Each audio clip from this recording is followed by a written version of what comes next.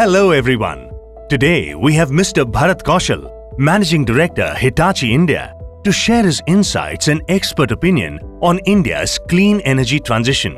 Mr. Bharat, as we all know, India has announced a net zero target by 2070 and is proactively working to scale up green energy. How successful do you think India's clean energy program has been so far? India is leaping ahead in clean energy. We rank third globally in renewable energy's Country Attractive Index, and our installed renewable energy capacity is the fourth largest in the world. We are fast moving towards meeting the ambitious goal of producing 175 gigawatts of clean renewable energy by the end of 2022 and 500 gigawatts by 2030. Nowhere in the world is such an expansion plan on such a massive scale being implemented. All eyes are on India, and I'm sure we'll become a beacon of sustainable development for the world. How is Hitachi leveraging its solutions to augment India's green energy capacity?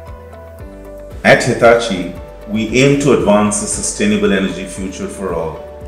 Hence, we are utilizing our complete bouquet of energy solutions, spanning both green technologies and digital technologies to achieve the goal.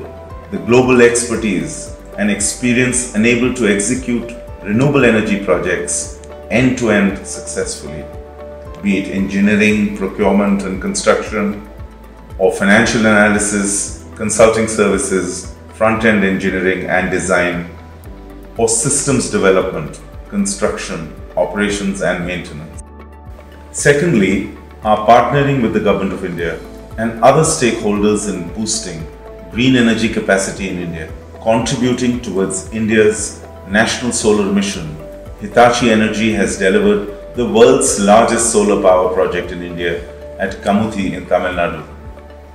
Hitachi Energy has also achieved milestones by delivering India's first ultra-high voltage direct current project, Northeast Agra Transmission Link, that connects hydropower-rich Northeast with the central part of North India, covering a distance of 1728 kilometers, serving nearly 90 million people.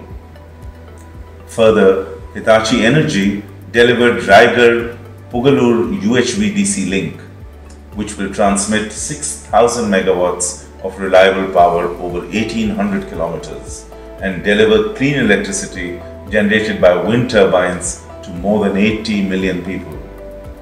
This is just the beginning. What do you think will be the drivers of clean energy expansion in India? First and foremost, economics will be the driving force. India is home to one of the world's cheapest renewable power.